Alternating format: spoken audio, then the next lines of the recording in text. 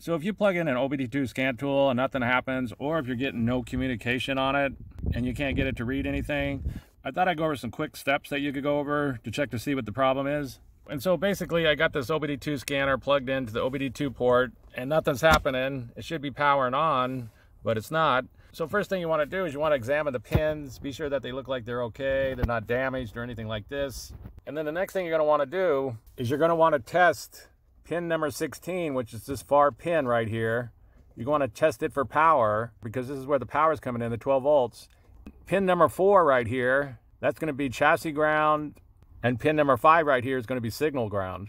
I just drew up a quick diagram of what I'm talking about. Pin 16 is going to be power, pin number 4 is going to be chassis ground, and pin number 5 is going to be signal ground. So basically what you do is you just check to see if you get power, and you can do this with a test light or with the multimeter. If you have a multimeter, just go from pin 4 to 16, see if you got power. Go from pin 5 to 16 and see if you're getting power, 12 volts DC.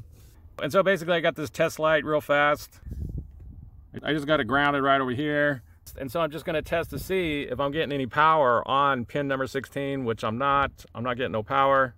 And so if you're not getting no power to the OBDII port, then the next thing to do is to look at your fuses and look for anything that says like OBDII or that would be related to the port. For example, I'm on this 2012 Toyota Corolla, and right there it says OBD. It's on fuse number 8 up underneath the dashboard right here. The one for your vehicle might be a little bit more vague, so you might have to do a little research to figure out which fuse it is. But the next thing to do is go look at the fuse for the OBDII port. Okay, so I swapped out that fuse. And now I'm getting power. So it's just a blown fuse, that's all this is.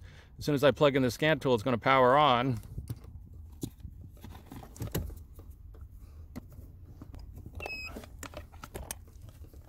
And there's the scan tool.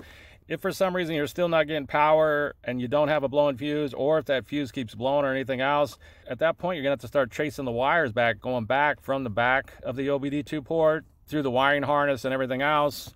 Also, like I said, be sure to check that pin 4 and that pin 5 for a good ground, because those pins need a good ground for the scan tool to communicate. And so that's basically it. I just wanted to make a quick video on what to do if your OBDII scan tool is not reading anything at the OBDII port, it's not powering on, or you're getting a no communication error or something along those lines. If you have anything to add, please comment down below. If you have any questions, ask me and I'll try to answer them. If this video helps you, please click like, please click subscribe, and have a good day.